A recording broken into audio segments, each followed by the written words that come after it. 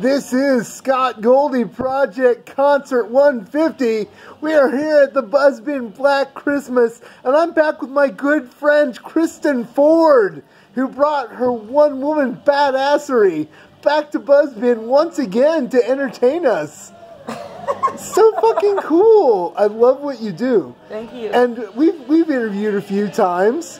And and the like. Do you have any new albums out or any new music, anything like that? I am working on a new record as we speak. I'm super excited about it and should be dropping some months down the line. Okay. Do you have a name yet? I don't have a name for it, Not yet. But just wrapped a Kickstarter campaign that was really amazing. The fans really showed up and helped out. That is amazing. And we've got a good budget. I feel like it's similar to being signed to a label or something where they're like, here's your budget, go make something awesome. Make a music. Yeah. And let's go a little bit deeper into Kristen Ford this time, because obviously you're up there, you're playing guitar, you're singing, and you're on drums, and you're looping and all that stuff. Where did you learn how to do all that stuff? I mean, what was your process for putting together all that stuff into one song? Because the normal human being does not do that. So you know, it's funny that you asked that here at Buzzbin, because I remember 2014, it was one of the first shows I ever did as a one-woman looping band here. And I was so nervous, and they had free burger beers that I got hammered before my set because I was just nervous that I was going to mess it up. So I was like, I should probably get drunk and then I'll figure it out. But that's kind of just a memory of here, and it's just through doing it. You know, you do enough shows and start to learn it.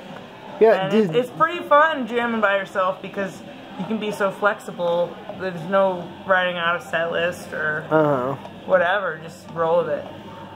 And did you actually study music at some point in your life formally, or did you just pick up a guitar and learn and go? I've had some schooling in the art of music. I went to an arts high school. And, a little bit in college, but I feel like more than anything, I've just learned by playing out. Just playing a lot. And where did you pick up the drums? Irving Elementary School.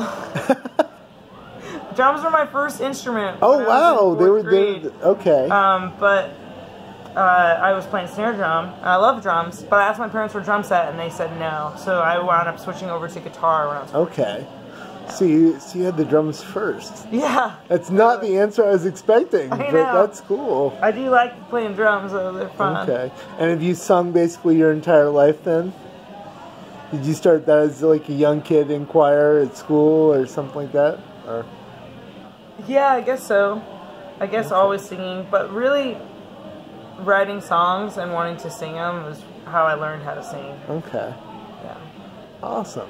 Totally. Well, it was so great to see you again. Folks, get on to Facebook, follow Kristen Ford, go see her in concert. What do you have coming up right now?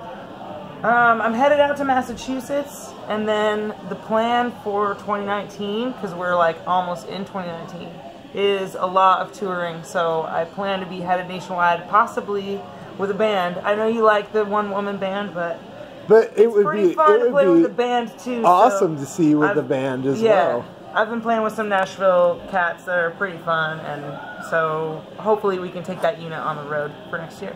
That would be awesome.